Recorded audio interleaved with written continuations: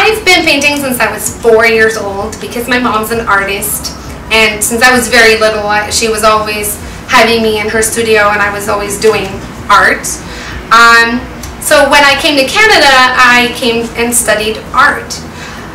Soon after, though, I really wanted to sing, and I started studying opera. So it was amazing, so therapeutic to just be able to put everything I was feeling and everything that I wanted to sing, basically portraying it and putting it on a canvas. And every painting is almost like a snapshot of what was happening during that time, or how I was feeling.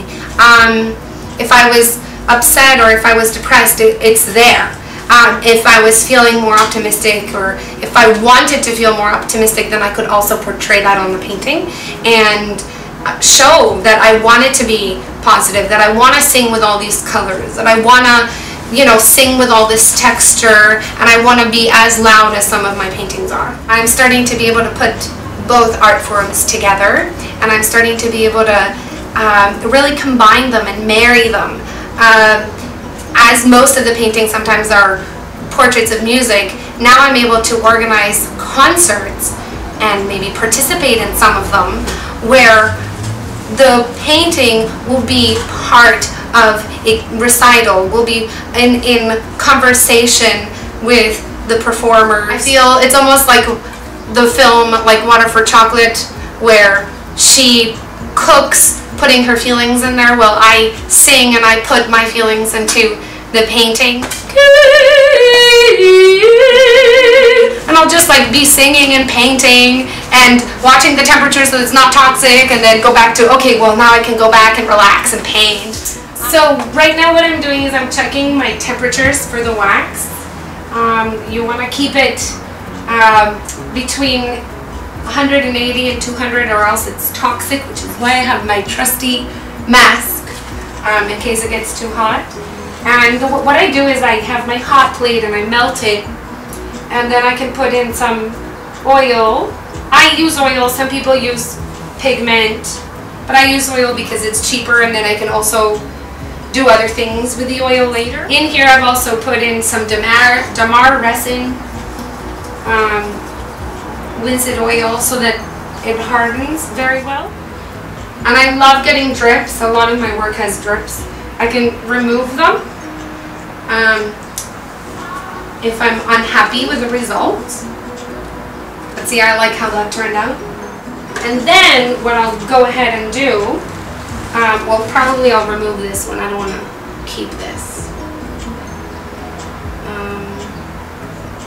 And then I can always like put in good new white wax in here and like repair the damage. And then I have my heat gun, and then with the heat gun we're sort of re-sealing. So I sort of re-melted back onto my support, and that's how I paint with wax. This is just something that I'm working on right now. It's absolutely not finished yet, but as you can see now, I'm getting really nice texture because I keep on layering the wax on top of itself, and then every now and again I'll add more paint, some oil, and then I'll go again with a heat gun and re-seal it, so all of these layers of wax are getting sealed. And it's beautiful to work with. Wax is a little bit transparent, so you can also see in through the layers.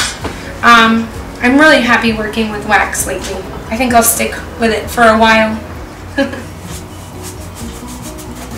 Wait, too light. Oopsies.